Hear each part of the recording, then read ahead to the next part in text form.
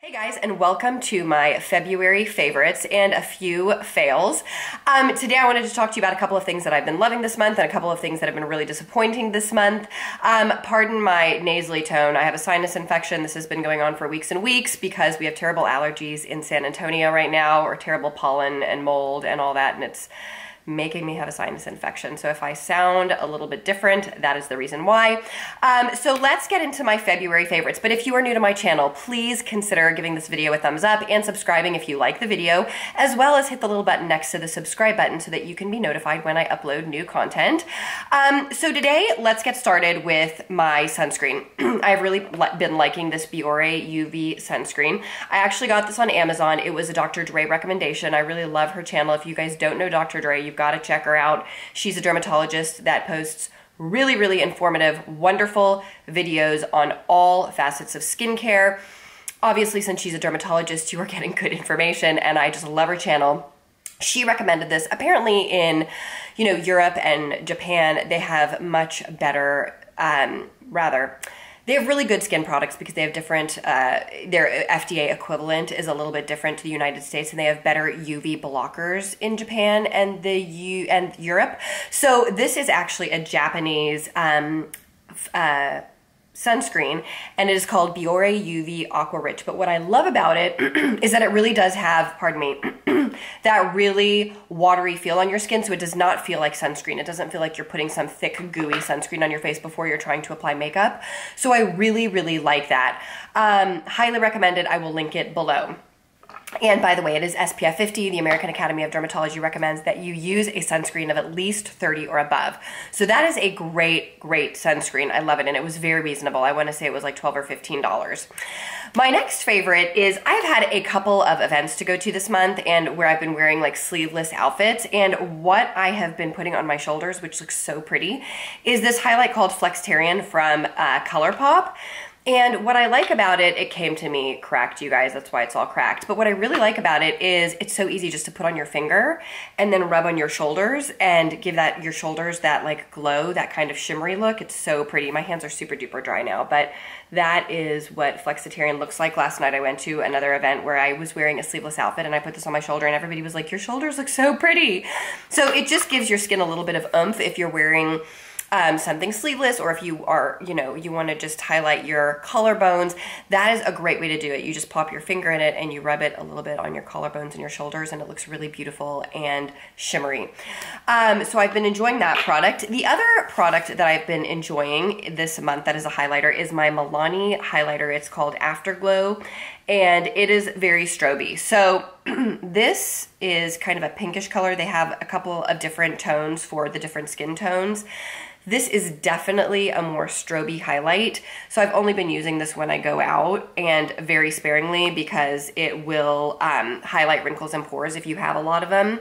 It is a very beautiful highlight, but I've only been using it like, right here on the center of my nose and right here. It's not something I would want to put on my cheeks or anything like that, because it would definitely highlight pores. So I've really been enjoying this, but for like a going out look and in very specific locations. But for every day, what I've been loving this month is my Benefit Dandelion Twinkle. This is a great highlighter that when you look at it in the store, it's got a little bit of a spray over, and it looks like it's got glitter in it, but it doesn't. Once you get through that spray over, it is just a super natural looking highlight. Let me swatch it for you. That has got a little bit of a pinkish undertone. If you, I don't know if this is going to go up before or after my current everyday makeup routine video, but if you see that, when you see that video, I've been really loving this because it is a great everyday highlighter. It reminds me of the Laura Geller vanilla highlighter in that it is super duper natural. It will not highlight wrinkles and pores in the same way that something more stroby will. So I think it is a great everyday highlight if you're looking for a highlight with more of a pinky peachy undertone versus a creamy whitey undertone. So check this out. Ignore the spray over. I don't know why Benefit does that. I don't know why they do that. It's so misleading about their products, but once you get through the spray over, it's just a really natural, beautiful looking highlight. The next thing that I've been loving this month is my Cindy Luminizer. If you guys saw my collaboration with Jana Cookie that I talked about 10 products that I never ever reach for, this was one of them. And I don't know why, I've had this for years and I had never used it. It was like brand new. And I thought for some reason that it was a highlighter, but it's really not. It's just a luminous blush, and it is what I am wearing on my cheeks today. It's kind of this pinky peachy color, and it just gives like a really pretty luminous look to your cheeks without making your pores look huge. I wouldn't say, it's not a satin finish. It is more glowy than a satin finish, but it's not stroby, and it doesn't have any glitter. It's just kind of shimmery, but it's super, super pretty, and I really like it. It brings my face to life in the morning, and I've just been dusting it on my cheeks, and I'm really enjoying it. So there is one follow-up from that video. In a little bit, I will give you a couple of other follow-ups from other products that I've used that I've not liked so much.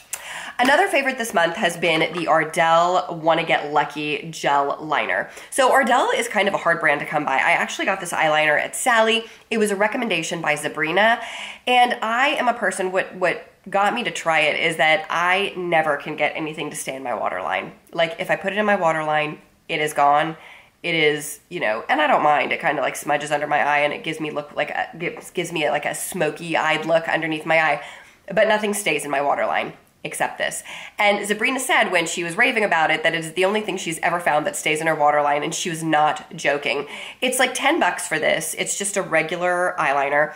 But guys, it will stay in your waterline. Literally at the end of the night, I have to take like a Q-tip and my micellar water and actually like clean it off of my waterline, because it doesn't move. So if you are a person that has trouble finding an eyeliner that stays in your waterline, this works. It really does. 10 bucks, Sally. Check it out. So good. Another favorite this month is my Real Techniques.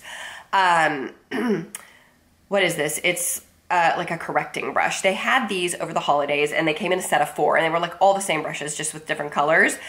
But they are such useful brushes. Number one, I love it for concealer. I'm gonna link it for you below because I saw it at my local grocery store. So I'll see if Ulta still has it for those of you who are not in Texas.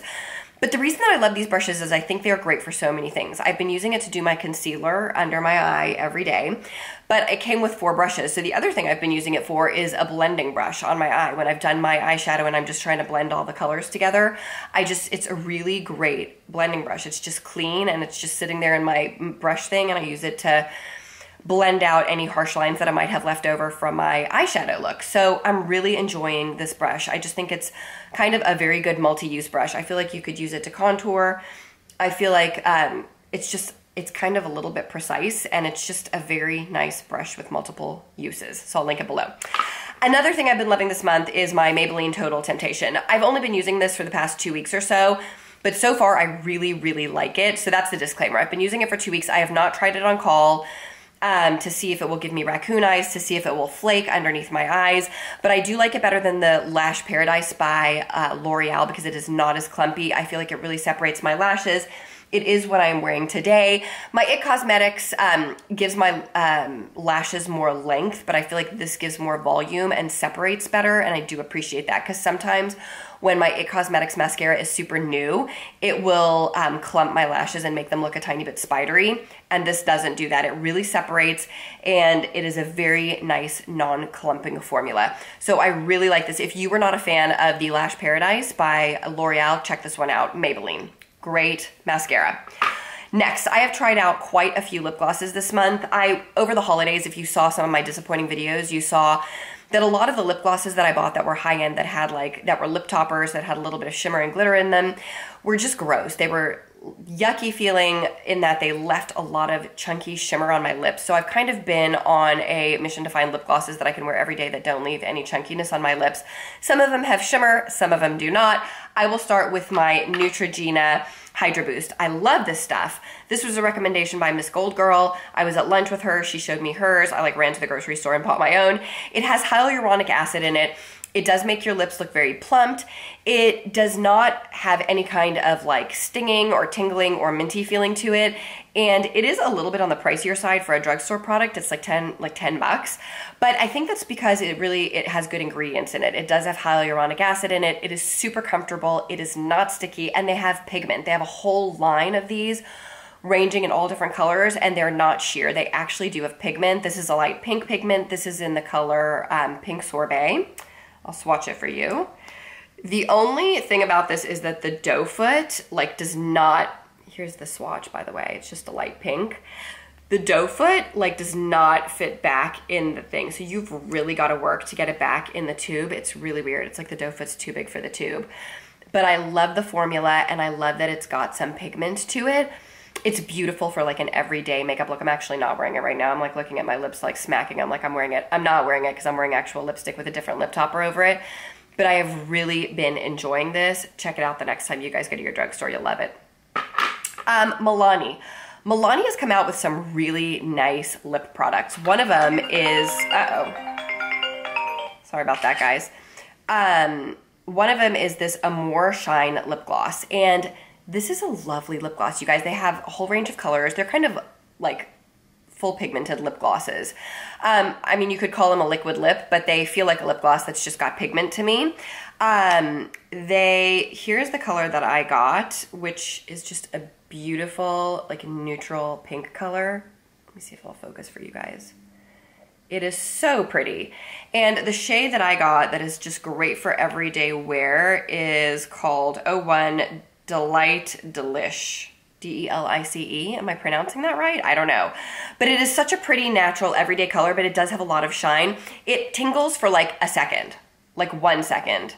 Like minty, like a tiny bit minty, but literally, like, it's nothing like buxom. It tingled for like a minute, and then it was gone. Very comfortable, not sticky, full pigment, beautiful lip glosses. Really like them. So I was super excited about that, and then I was at Walmart, and I saw that they had these Keep It Full Nourishing Lip Plumper lip glosses, also by Milani. And so I bought a couple of these. The color that this is 08 Soft Rose. These also have a little bit of more minty than the Amore Shines, but definitely less minty than the Buxoms. Like, it's minty for like 5 minutes as opposed to like 5 seconds on this one. Not tingly, not irritating. Like, it doesn't even compare to the Buxom in terms of its tingliness. It's like much less than the Buxom. It's just a teeny bit minty, and they are so comfortable, you guys. They're very moisturizing, very, very comfortable to wear. They have this huge doe foot. Check out the size of that. It like reminds me of, I don't know. It reminds me of the Tarte Shape Tape doe foot. It's really, really big. Let me compare it real quick for you guys to the Amore Shine one, which is much smaller and has a little bit of a point. But if you have big lips, you're really gonna like this doe foot because you will only have to do like one application. But the color of this is so pretty, you guys. Look at how full pigment that is. So pretty. Shiny, moisturizing, hydrating, and super, super beautiful on the lips. The other color that I got is 02 Nude Shimmer. It's got a little bit of shimmer, but it doesn't have any frank glitter in it. It's just shimmery. Same doe foot. And it's just a slightly lighter color. And that's it. So the only place I have seen these is at Walmart, and I really, really like them a lot. They're in kind of a much thicker tube than the Amore Shines. That's the tube for the Amore Shine. This is the tube for the Keep It Full, both by Milani, both around $10 each. But I really, really like them. I think they're super high quality. Okay, the last thing that I love this month that I want to show you guys is what my husband got me. He got me this Jo Malone Red Roses cologne. If you know anything about Jo Malone, you can like mix their fragrances, you can mix their scents. This is so pretty, you guys. It smells like roses, but it's not granny. It's like a really beautiful, like rosy scent that I've gotten so many compliments when I've been wearing it. You guys know that I love the smell of rose. I wanted to compare it with you to Roses de Rains from, or Roses et Rains from L'Occitane. This I like. It is a good perfume. It is pretty smelling, but I don't like it as much as the Jo Malone. My husband didn't even know that I had this one, and he bought me this, and I've been comparing the scents of them, and I definitely prefer this one. It is a tiny bit more, This one is a tiny bit more powdery, for lack of better description, and a tiny bit more, I don't want to say old lady-like because that's just a rude way to describe it, but it is less youthful than this. I don't know why. That is just my feeling about them. This one is a tiny bit more, I don't want to say it's got more of a citrusy feel to it because it's roses, but it's a tiny bit more of a citrusy rose, if you can imagine that scent, than this, which is more of a powdery rose. I don't know if that description makes any sense to you guys, but that is the best way that I can describe it.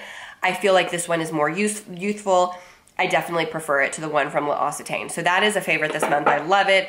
It is beautiful. If you like the smell of roses, check it out. It does not have that old lady scent at all. Okay, so for a couple of things I didn't like this month. If you saw my video with Jenna Cookie, you saw that I had not used this Natural Love palette. I realize it's been a year since this was released. It's ridiculous that I'm even having this discussion right now, but I still think it's worth telling you guys because it is still for sale on the Too Faced website. Dare I say I hate this palette. Like, it was so disappointing, you guys.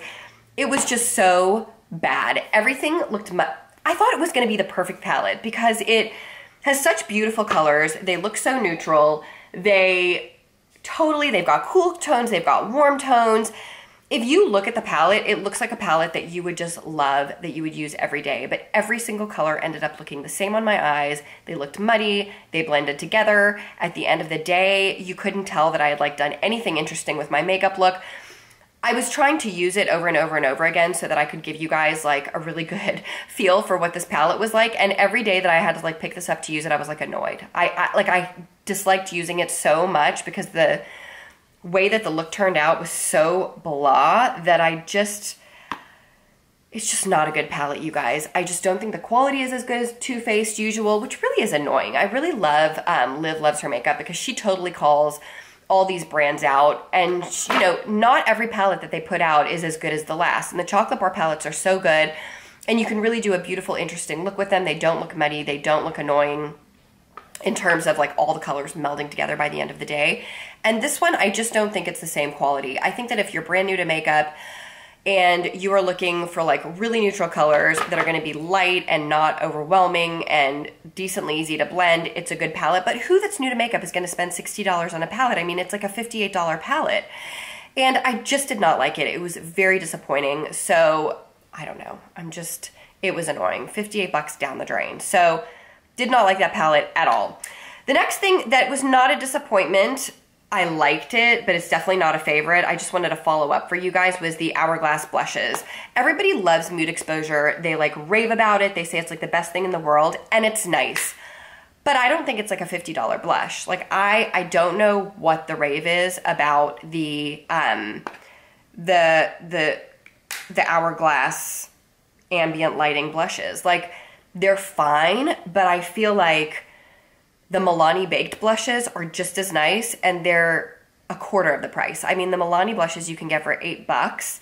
I think that the ambient lighting blushes are like 50 bucks a pop, which I don't think they're worth it. So it's not that it's a fail because they look really pretty, but I don't think they're so special and so amazing and so wonderful that they're worth the price tag. I really don't. So that's just a follow-up for you guys on that one.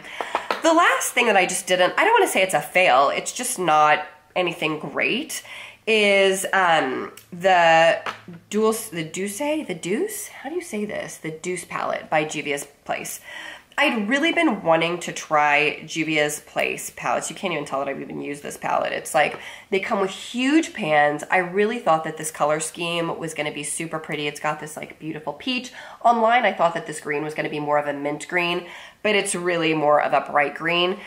And I was just disappointed in this on a couple levels. First of all, let me just back up. I think the packaging is beautiful. I really like it. It's cardboard. I think that this picture is gorgeous. I think that the Juvia's Place palette, I mean, this is my first Juvia's Place palette, and I think that the quality is very good. But two things. Number one, it's made in China. You guys have heard me say China doesn't have the same FDA regulations that the United States has, and I just feel like sometimes when I use products that are made from China, I kind of think twice because I don't know what they're putting in their product. The United States has better regulations. Europe has even better regulations than the United States in terms of what kinds of chemicals and ingredients they're putting into their products. And in China, there is just not that regulation. I don't know that anything bad is put in makeup from China. I don't know that. I just know that the regulations are not the same. So I always think about that when I use those palettes, and I certainly don't want to pay $20 or $25 for a palette that's made in China when I can go get a Wet n Wild palette that's like under $5. So that was a little bit disappointing about this product. I don't know why I thought it was made in the US, but it's not. They're lovely colors. I just do not, after I got it, I did not find myself reaching for it. And I just kind of feel like I won't buy another one of the Juvia's Place palettes. That is just my personal opinion. I know people love, love, love the Juvia's Place palettes. And I know that they're very affordable. They come with huge pans. But that's just my 2 cents.